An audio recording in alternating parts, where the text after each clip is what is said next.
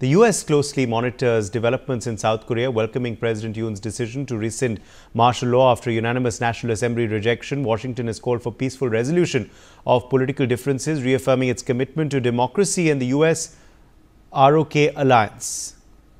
But Simran continues to be with us. Simran, the US has also spoken out on these developments. What is the US's stand? Well, absolutely. At this point of time, in fact, the opposition is also saying that it is going to start the impeachment proceedings unless the president resigns.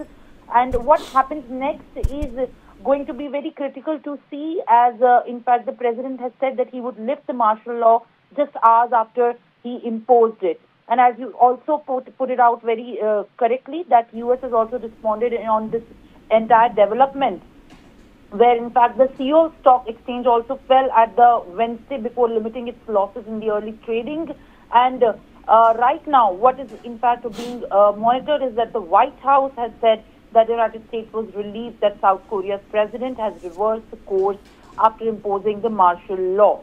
So, in fact, it is going to be very important to monitor, as the South Korean ruling party leaders have also come out and said that the imposition of the martial law attempt is indeed tragic, while the opposition continues to demand the South Korean president to step down over the insurrection charges.